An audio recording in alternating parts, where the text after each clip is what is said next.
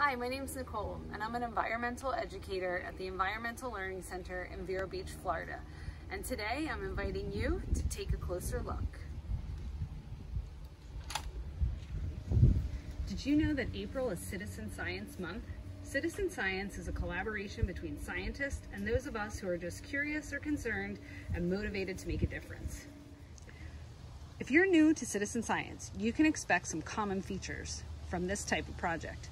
First, anyone can participate. Second, participants will use the same data collection methods and protocols, so we know the quality is high and it can be combined with other data sets. Third, this data will help real scientists come to real conclusions. And finally, a wide community of scientists and volunteers will work together to share this data with the public.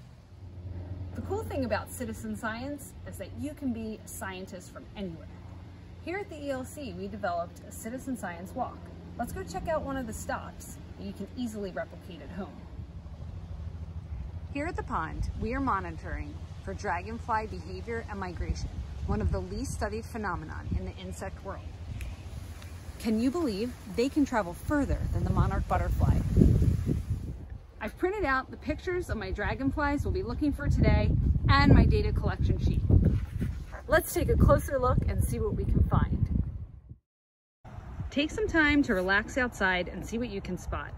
Even if you don't see anything, mark down your observations, because not finding anything is still meaningful data.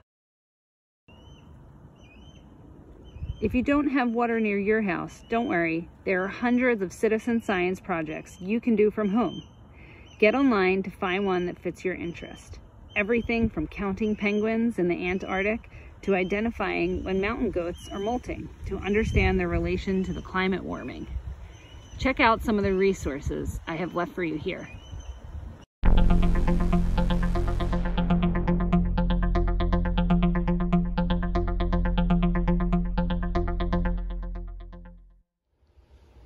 Help us celebrate Citizen Science Month by finding a project that interests you and helps scientists achieve their goal.